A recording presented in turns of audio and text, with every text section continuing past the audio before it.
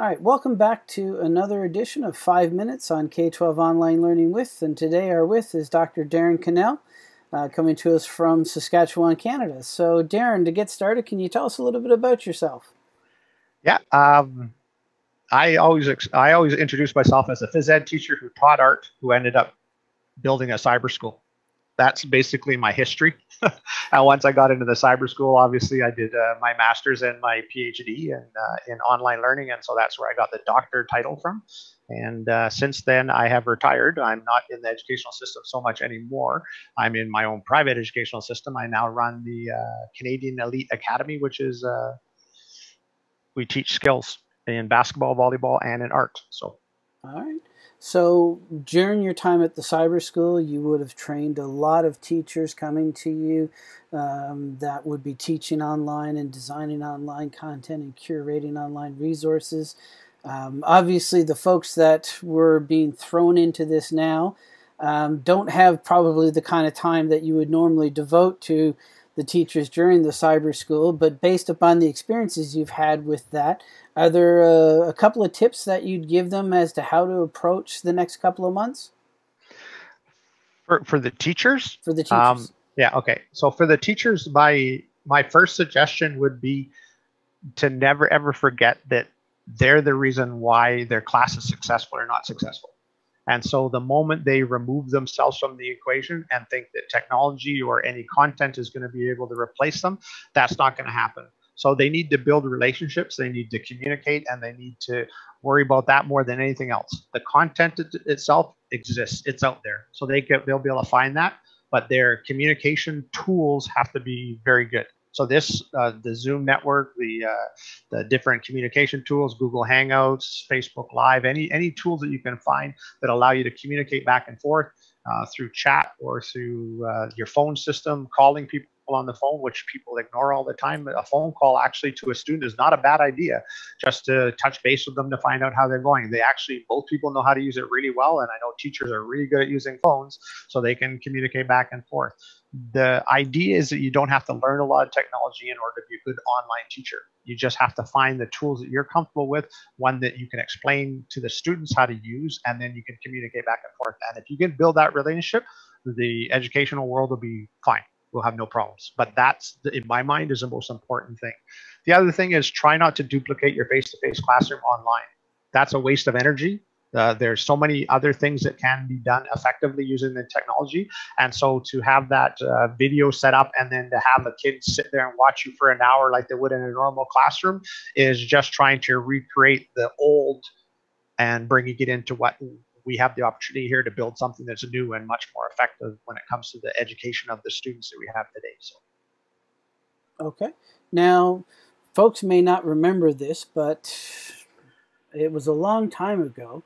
I followed you on your trip around the world and would post all of your updates. And for those that are new to the blog, you may not know this, but Darren took a trip around the world throughout one school year while he was, I think, still running the cyber school at the time.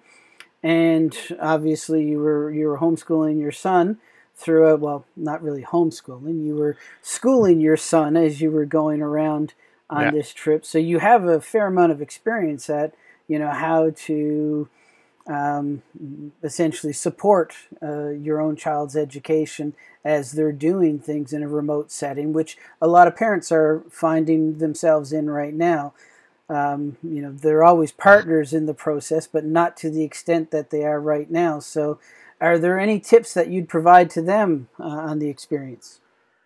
After teaching for 31 years and teaching phys ed, art, building cyber school and building all sorts of courses and doing all that type of stuff, the hardest person I've ever had to teach is my son. And so I feel for the parents. I think they have to continue to have the role as a parent and continue to be the parent and do what parents do. To switch the hats and put on the teacher's hat is so difficult for both my son, my wife, and myself. When we were traveling, we did teach him and did the homeschooling thing. We did the core subjects for sure, and then we did the world, the different places we were at. We did a lot of that kind of stuff and communicated back and forth.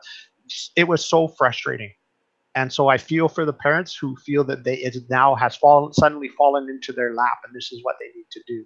I think that they need to make sure that they encourage their offspring, they get them to do the work, they give them a time and a location and the technology that they need in order to be effective. But the actual teaching of the material, I think they should leave that to the teachers. Now, when I say leave it to the teachers, it's not necessarily just the teacher that sits in front of me, like we would here, where I'm sitting and I'm talking to you. If you want to know anything about how to be a parent of an online student, there's so many videos and material that's already out there that would show the parents how to do that. And so to recreate a lot of the material and to be the teacher is not necessary. And all you have to do is watch any child who has the technology in front of them and watch the way they interact with it and watch the way they consume the information that is there. All the information they need is there. All we need to do is encourage them to go find it. And so right away you'll get the, I don't understand it. And you have to say, well, you have to take the time. Just like if you're learning a video game, you have to put the time in order to get better at it. And so I don't know how to do this math equation. What they would do in a classroom is you have the teacher standing right there to help. The parent should not feel that they have to stand in front of them and try to figure out the equation. Like, it's always nice to sit beside them and work on that type of stuff. That's a nice family building thing. But it's also the most frustrating thing in the world. And there was times where my son, I didn't think was going to make it, because you get so frustrated with them and you don't understand it. They don't understand it. It's so frustrating. And but this math makes sense. This math doesn't make sense. And it's da-da-da and all this stuff. That's not your job. As a parent, your job is to encourage them to go find the material and then be the explorer with them to go find the information that is out there. And then learn it together is a great thing. But to take on the role as a teacher, oh, for goodness sakes. It would be like me trying to teach a subject that I'm not good at. And ask a teacher how frustrated they are when they're in an elementary school and suddenly, oh, guess what? This year you're teaching social studies, but I'm a phys ed teacher. That frustration is the same thing that is happening every single parent in the world at the moment, is because, what do you mean I have to teach this? Or what do you mean I have to homeschool my child? You don't have to. The schools are still there. They're still there to be supportive, and they're still trying to do their best. You have to be patient with the teachers to let them get up to speed. Some of you will be very lucky and have with the teachers who have been involved in that world for years, and they'll just move into that role without any problems at all. There'll be other teachers that won't. And so as a parent, be a parent. Let the teachers be teachers. All right. Thank you very much, Darren. This has been another edition of 5 Minutes on K-12 Online Learning, today with Dr. Darren Cannell. Thank you very much.